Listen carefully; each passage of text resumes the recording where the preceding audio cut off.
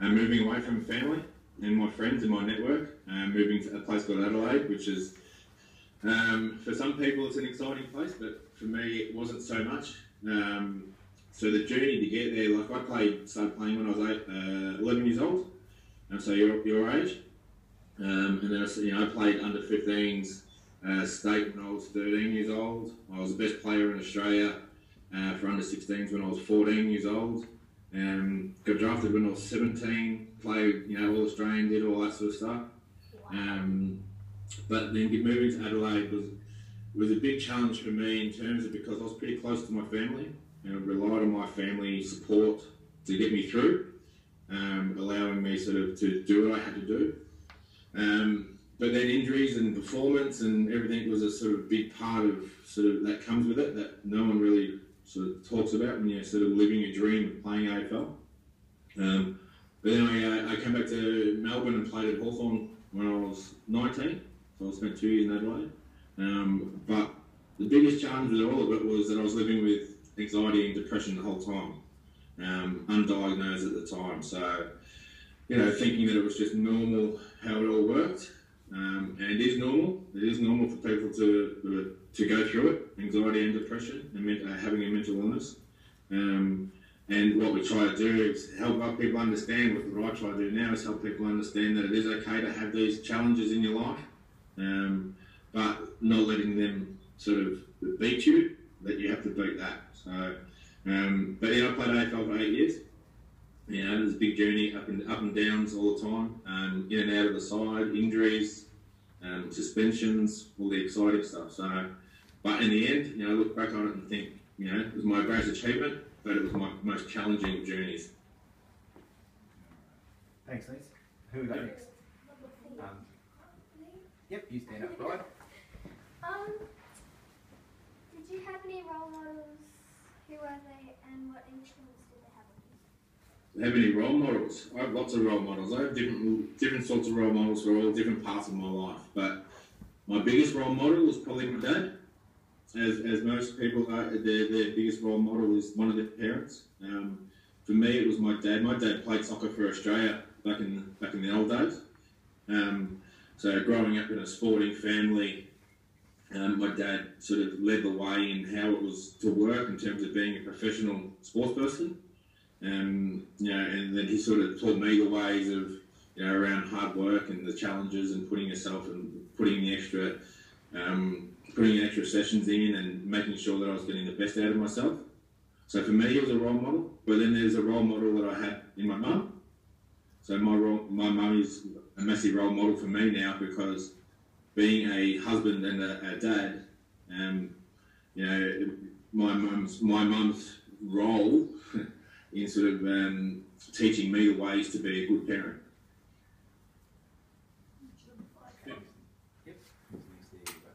Hi, I'm Alexandra.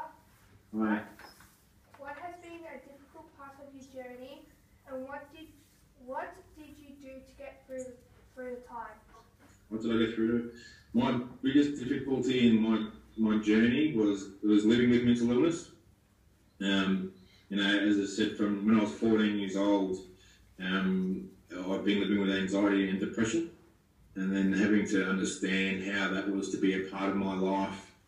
We weren't sure at the time until I only went actually seeked help, which was the biggest and best step that I ever made, and most sort of inspiring choice that I've ever done is actually putting my hand up to go and get help. When I say I went to get help, I had to go see a psychiatrist and psychologist to put me in a position to understand what was going on in my head and what was going on in my life.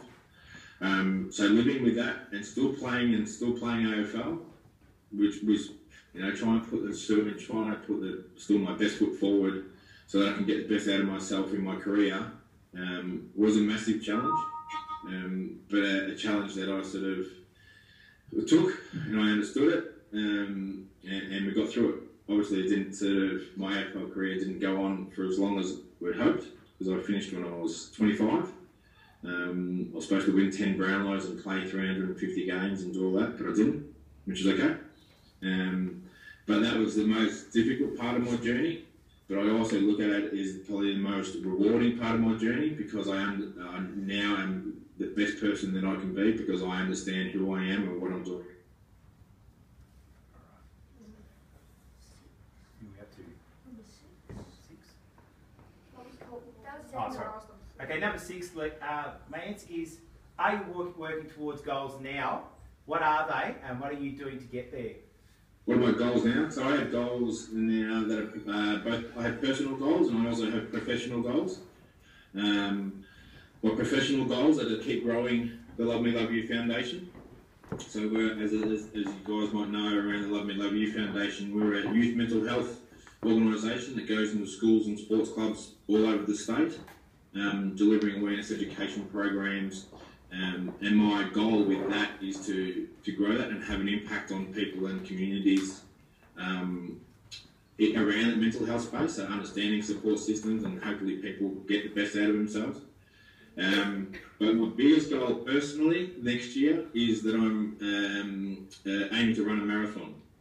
So in July 2nd, up in the Gold Coast, I'm aiming to run the Gold Coast Marathon. And for me personally, that's going to be a huge goal and a milestone for me to achieve, because 5 years ago I nearly lost my leg from a football injury, and so I dislocated my knee playing footy, and then sort of had to have emergency surgery because I had an infection from the operation, the initial operation, and nearly lost my leg. So it's always been something that I wanted to do to understand for myself that I could overcome all those challenges. And running a marathon for me would be the biggest challenge that I could ever do at this stage in my life. So putting the sessions in, training, I train 4 or 5 times a week.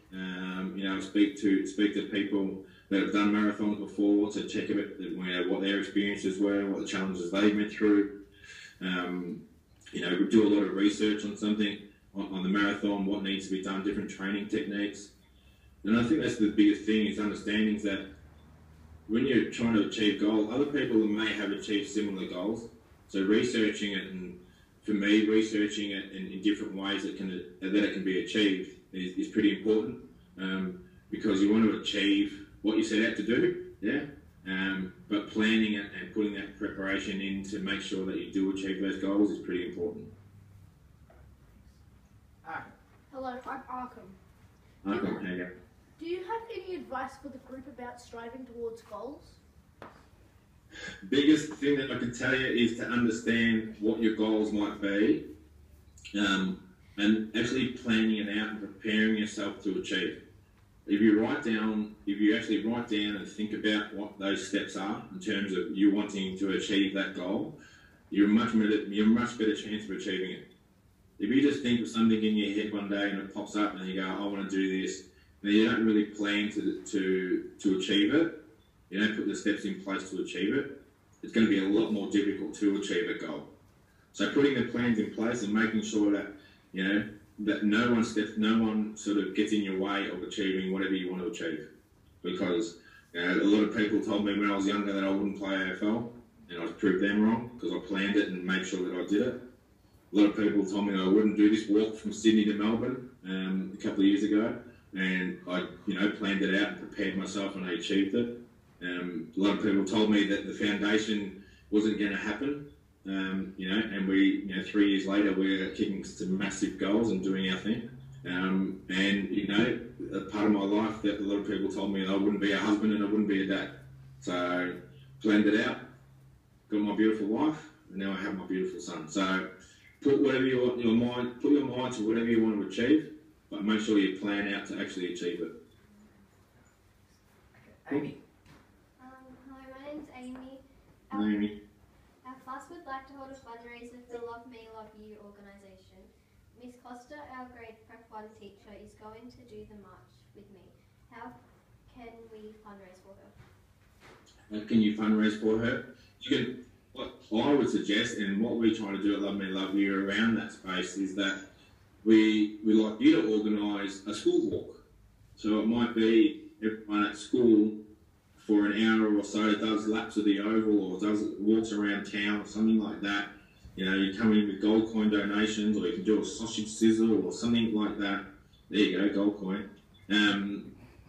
But that's what we're trying to do, help people understand, especially with our walk that we do with March With Me, is help people understand the physical activity that can actually benefit one's mental health, but actually doing physical activity and these healthy lifestyle choices with other people and helping people understand the support systems that are around it. So making a big statement like getting everyone at school or whoever wants to do it at school to do a big walk together, take lots of photos and, tell people about what you're doing. That's the biggest thing. So we're trying to create a conversation around mental health and help people understand what support systems are available to them. Yeah, that'd be a cool idea. Yeah, thank you. So has anyone else got a question for Lance I'd like to ask? I've got a question. Yeah. Did it put a lot of pressure on you coming from a sporty family to act good at sport? Yeah, definitely did. So I have an older brother and an older sister, and my older brother also was a gun sportsman. We played basketball and football, but having the pressure from Dad to be the best, to be a good sportsman, to be a good footballer, it was a tricky one because Dad played soccer, right? So and then I wanted to play football. So that sort of whole understanding around being the best at my sport was a different, because it's a different sport. Being the best at my sport was not going to be the same as him being the best at his sport. Obviously, there was a lot of pressure, but what I've learned to understand over the time is the only pressure that we need to understand, we need to appreciate is the pressure that we put on ourselves. There's going to be a lot of external influences, so from other people thinking, putting the pressure on you, but you don't have to worry about what they're wanting you to do. That's all you have to do is worry about what you want to do and the pressure that you put on yourself to achieve. Anyone else got a question? What's the best achievement in your whole life you've Pardon? never mind. She asked, "What's your best?" No, I didn't say that. I've got one for you, Lance. You said Yes. it was one of the hardest things was to go and seek help with the issues you were having, and you said the psychiatrist and psychologists were very helpful. What was it that they did that made that difference for you? I don't know if it was the actual psychiatrist or psychologist that did it for me, but when it was that finally I put my hand up to understand the challenges that were, was that my now wife, at the time she was my girlfriend, she helped me. She helped me understand a little bit about, that I needed support and I needed to seek some help. And that was the biggest thing for me, and actually sort of being able to express what was going on in my head for the period of time, 15 years beforehand, that I was, sort of bottling all these emotions up and dealing with it myself. So for me, a big thing that I do now, and I still do it to today, is that I write a lot. I write a lot in a journal, and it's just to myself, and it's not to anybody. Nobody has to see it, but I just write. I just sit there. I could sit there for hours on end and just write about what's going on in my head. So that helps me express myself in terms of what's going on in my emotions, but pulling back into what sort of is important for me in terms of also physical activity, but not being obsessive compulsive with it, just understanding the lifestyle choices to make for myself, and I think I've been achieving them pretty well of late. Great, thanks. Lance, I've watched you play footy, being involved with Kerang Footy Club, and you've reached the highest level with AFL, and then you and Luke and Koch and that came back from the city to play with Kerang. What was it you enjoyed about our country area, about coming back to a country club? Coming back to Kerang, I appreciate what the community is, the family and supportive culture that I experienced at Kerang Footy Club. The biggest thing around that was that they made me feel like I was a local. So it made me more comfortable in my ability to go out and play and give my best to the footy team. Winning was pretty awesome because in the whole time, the 3 years that I was there, I think I only lost 1 game, so that sort of helped out a fair bit.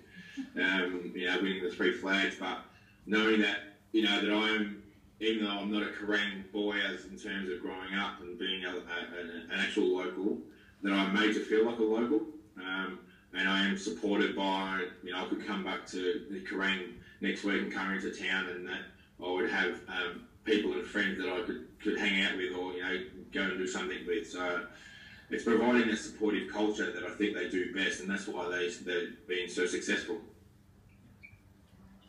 And just on that, obviously Kerang's given you support with March with me. You might want to explain to students just what that is, that weekend you do, and how you've had support here, what's come from Kerang, how people have got involved and helped you out, and the foundation. Yeah, definitely. So as you know, like one of our biggest supporters, or a few of our biggest supporters from the Kerang town is Luke Livingston. He's all know Luke Livingston. So Luke Livingston's actually the chairman of our foundation. So he's pretty much the big boss, which for me provides a lot of support. But what we really appreciate is the local people, is the people on the ground sort of helping us out to achieve what we do at Love Me Love You and our walk. So this year, in 2017, same thing. We're going to be walking from Port City to Port Melbourne, which is 116 kilometres over 2 days. And having the people in Kerang, we probably have about 10, 15 people from Kerang town in next year's walk, which it will be huge in terms of what it does is it actually provides the conversation back to the community. So it's bringing the conversation around mental health and support systems to the people that need it, because we can do all we want. I can do all I want in the space and go and do all the talks and all that sort of stuff, but it's actually the people in the community that are having a conversation around what we do that makes us so impactful. So, we appreciate everything that's been done with fundraising, awareness, social media campaigns. I know last year Georgia and Caitlin organised a big walk in town. I think they did a couple of them, which were amazing. So, as I said, it's just being able to have that conversation with people that might be in need of support. Yep. Ab, you got a question? Have you ever been interested in any other sport apart from football? Yeah. So I started playing basketball when I was 4 years old. So from when I was 4 till I think I was 15 or 16, I played basketball, and I did athletics at school as well. They were my sort of 3 sports: athletics, basketball, and footy. But when I was 15, 16, I had to make the choice between basketball and footy, because I just had to be able to give the best to that one sport, and knowing from that age that I wasn't going to be a 6 foot. I wasn't going to grow till I was 6'3" or 6'4", and basketball wasn't going to be the sport. And I enjoyed football a lot more because it's physical. And I could tackle people, and I could, do all those sorts of things that I like to do in football, that I couldn't do in basketball, because you can't really tackle in basketball. Is that right? I don't know how you play, but I couldn't play. I couldn't do that. Anyone else got a question? Yeah, if you like that. Yep. How did you cope with your depression? How? Well, I didn't cope very well. For me, it was really challenging because I didn't know that I had depression, and this is the big issue that we have these days: is people not being having diagnosed depression. So people living with depression or anxiety or any sort of mental illness, but not knowing that they actually have it. So for me, I didn't really deal with it too well. I relied on my footy to get me through, which it did for a long time. But then, injuries and everything happened, and I couldn't play football for a long time, so it affected me pretty bad. But I also appreciate the fact that what depression did for me is made me the strongest person that I could possibly be today. So I know that I'll overcome every challenge that I'm faced with, and I'll overcome everything that comes in my way. So depression, even though it sort of nearly killed me, it has made me the strongest and best person that I could possibly be today.